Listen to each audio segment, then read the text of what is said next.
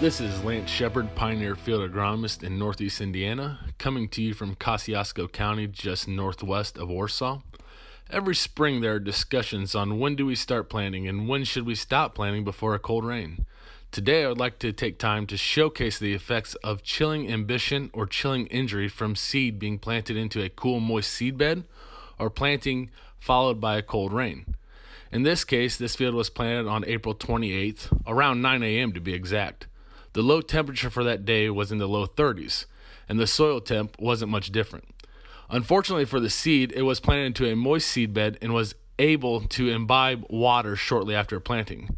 This is a concern because the seed imbibes the majority of its water within the first 30 minutes after being exposed to saturated conditions.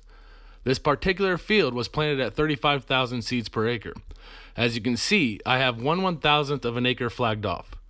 Currently, there are 18 plants that have emerged and are at the V2 growth stage, while the remaining 16 seeds that are marked with orange stakes had chilling imbibition injury.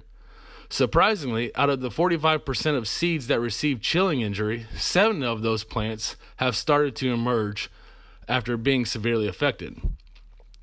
After pulling out of this field, the customer planted another field nearby later that afternoon as temperatures reached near 50 degrees. And that field was not affected by chilling imbibition.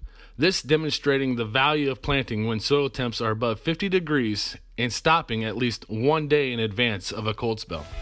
That concludes this Pioneer Growing Point Agronomy video podcast. Visit our page on pioneer.com and follow us on Twitter and Facebook for more agronomy insights.